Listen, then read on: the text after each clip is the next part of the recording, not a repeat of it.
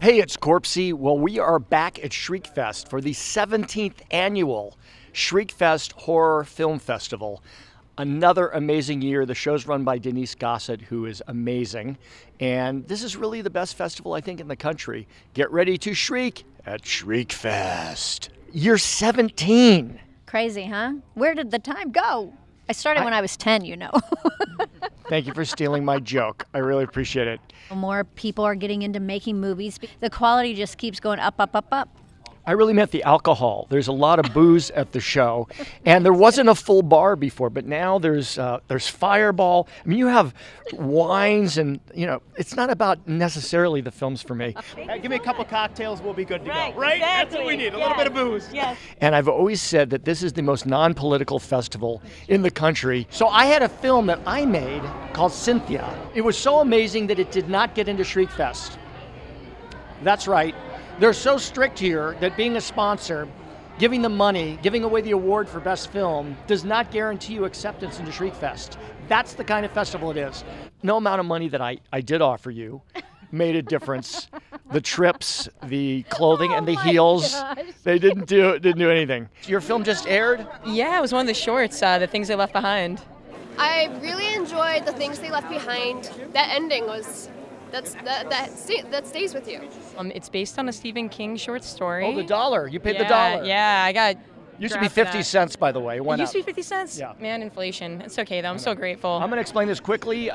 Stephen King made a deal that you can use any of his material for a independent movie, low budget, for $1. You adapt the story, and you have his name attached, which is great, because you have all this huge amount of fans, and it gives you eyes. And when you make a project, you want people to see it. So it's great to have people actually see it and appreciate it. And have you reached out to Mr. King? I know he's seen it, but he has. Yeah. How do you know that? Apparently, it got sent to him quite recently. So I'm looking forward to knowing what he thinks, and I hope he likes it. So I understand that there were a lot of tears in the audience when this aired. Yeah.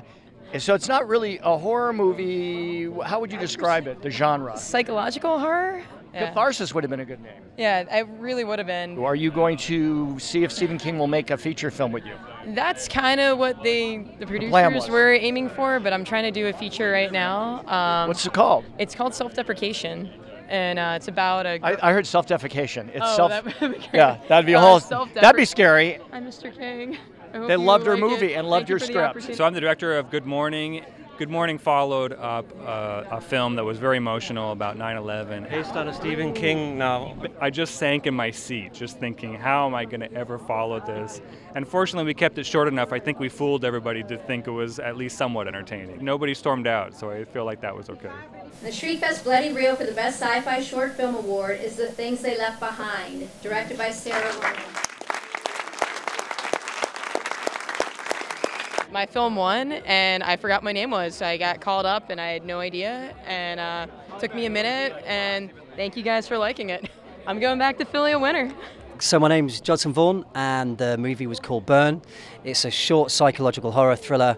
You've got this father that's recording these messages, these videos for his unborn son, and all is not well with the world. And the Shriekfest Bloody Reel for the Best Horror Short Film goes to Burn, directed by Judson.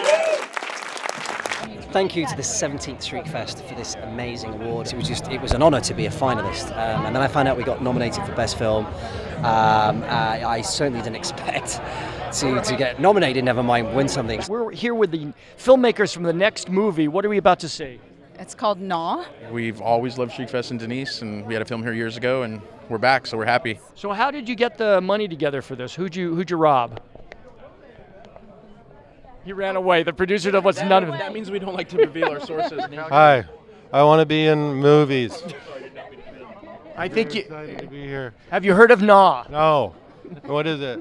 I told Haler I would write a Gnaw theme song. And can you sing a little? What would the song be? And I have a whole album of music inspired by the motion picture Gnaw that I'm not releasing.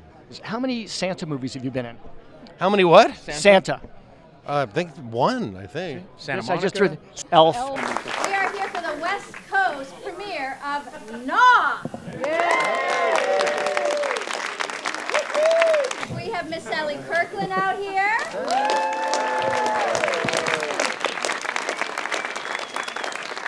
It was a perfect thriller. It kept us on the edge of our seats. It was awesome. At this time, I'd like to have Robert Corpsey Rhine, publisher and editor of Girls and Corpses magazine, come up. Robert. The Shriekfest Bloody Reel for the Best Horror Feature Film Award goes to Nah. Yeah. Directed by Hayler Garcia. Come on up and get your award. That's all I want to say. Thank you. We won Best Horror Feature for Gnaw. It was awesome. I was one of the writers, and we knocked them dead. And all the cast and crew want to thank Shriekfest for taking home this award. We are so happy. We are so honored. Thank you, Shriekfest. Thanks, Denise. I'm so proud of us, Yes. of our team. There you go. So proud. Yay, Thank Shriekfest. you. And thanks, Shriekfest. I mean, Yes, definitely. it's fantastically freakish. Yeah. Thank you, Shriekfest! Stay tuned for more. No, it's over. Goodbye.